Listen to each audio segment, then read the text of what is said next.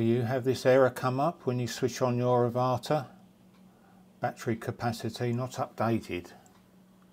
If you go into the menu, it tells you exactly what it means and what you have to do to get rid of that error.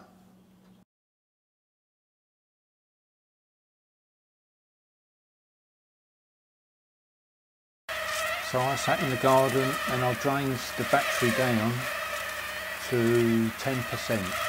And make sure you get it down to 10%. It's a little bit tedious, but it's worth the effort.